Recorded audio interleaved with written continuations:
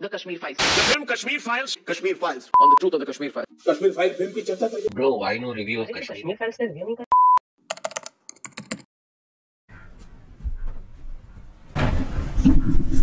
Hi guys, bringing to you my review of the Kashmir Files. अपनी जान पे खेल के सब्सक्राइब करना तो बनता है.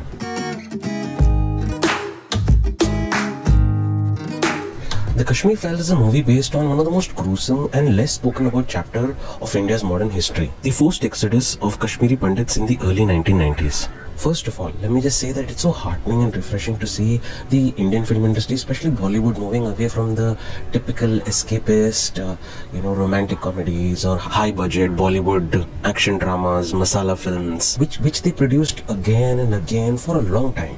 You have to credit filmmakers of today who are picking topics which were considered untouchable topics even 10 years ago. While some of these movies turn out to be good, some don't. But the point is that it's a move in the right direction. Coming back to the Kashmir Files, the movie is really a journey about our protagonist, Krishna Pandit, who's coming to Kashmir after 32 years of the incident. He is there to fulfill his grandfather's last wish of scattering his ashes. Krishna is very naive and uninformed. He's shown to be the confused youth who is caught between two narratives: us versus them, left versus right, truth versus false. While in Kashmir, Krishna meets Pushkar's friends. One is an IAS officer, the other a media person. One a retired police officer and the other one is a doctor. Through these men, Krishna and we, the audience, slowly uncover the layers. My favorite line from the movie is when Mithun's character says that you cannot discuss Kashmir without discussing politics. And that's true. So I'm not going to discuss politics, Kashmir or religion in this review. What I will talk about though is the movie, what I liked, what I didn't like, what are its merits and what are its demerits. Simple. The very first scene of the movie is a cricket commentary that is playing on radio of a match between India and Pakistan in early 1990. Sachin is facing Imran Khan. The separatists are supporting Pakistan and the kids that are playing there are supporting India.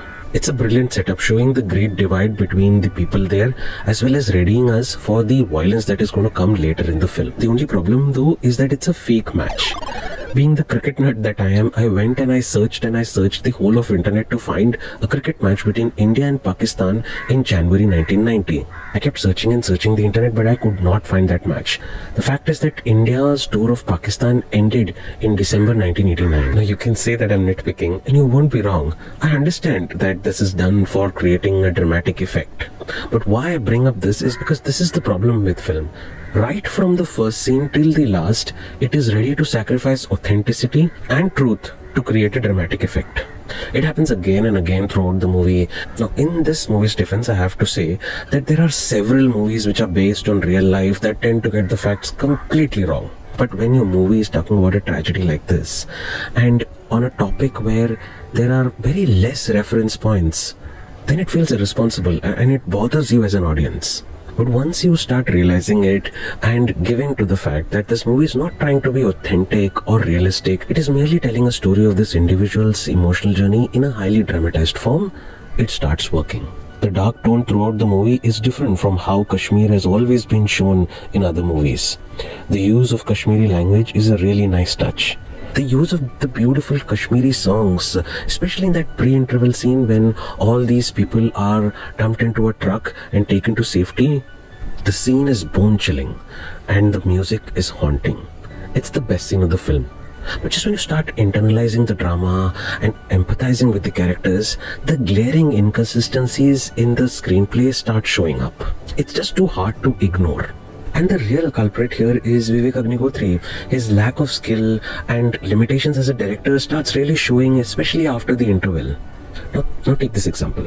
Throughout the movie, almost every character in the film says that this tragedy has not been covered by the newspapers, has not been reported by media. It in fact blames the media for hiding the truth. But in the end, it is through these newspaper clippings that Mithun Chakravarti collects over the years and the interviews that happen on TV that our protagonist Krishna Pandit finally realizes the truth. So which is it? Cover kiya tha ya nahi kiya tha? Secondly, throughout the movie, you say that Pallavi Joshi's character is very smart, very astute, very intelligent. Then why is she asking an almost 40-year-old, indecisive, absolutely confused person to run for the election of a college president? That too, according to her, a very important election. Does not sound like a smart move at all. Sounds like something a dumb person would do.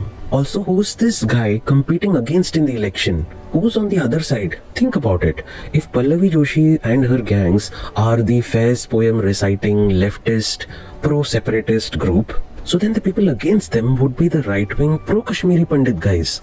In fact, for Krishna Pandit, that seems to be the right fit. So why aren't they even there in the film? You could have shown him interact with that person, after he comes back from Kashmir or even before he goes to Kashmir. It would have been a nice dynamic to explore. But seems the movie is not interested in any of those. There are such gross inconsistencies, omissions and silliness that should not have been there in a movie that is talking about a very serious topic like this. As I said, it's just lazy, limited filmmaking. Now, director Vivek Agnihotri has two sides to him. As a filmmaker, he has made movies like Chocolate, Dan Dana Dan Gol, Hate Story and Zid. Mostly low-budget B-grade films until the Kashmir Files, which was a sleeper hit, and after which people started taking him more seriously. Unlike the other directors that you might have seen me talk about in this channel, there is no real style or a tone that Vivek Agnihotri has that we can talk about. But as a personality, it's a different ballgame. As a personality, he is flamboyant, controversial and whatnot. He has a knack of always being there in the news. Sometimes because of his Twitter handle and the provocative statements that he makes there, and many times because of the unintentionally funny interviews that he's given in the recent times. Facts are facts, no? No, why? Who said facts are facts? But I think with Kashmir Files, Vivek has found his style, he's found his tone, and he should stick to it. But there's a long way to go for that. I hope he keeps getting better and better with every movie. The Kashmir Files is a good attempt, but falls way below any quality cinema standards. As of now, I have to regrettably say that the Kashmiri Pandit story still doesn't have the movie that it deserves. I hope the success of this film really encourages other filmmakers to look at this particular story in a far more deeper level. So, as I said in the beginning, you have to credit the filmmaker for choosing a brave topic. But other than that, frankly, this movie feels like an opportunistic endeavor by the filmmaker to really feed off this tragedy, which is really sad. Because the whole point of a movie is to start a debate. And the debate that this movie is starting is very dangerous.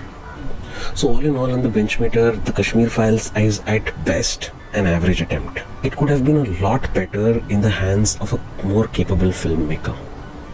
You can watch Kashmir Files in a theatre near you, and I hope you don't bump into guys like this.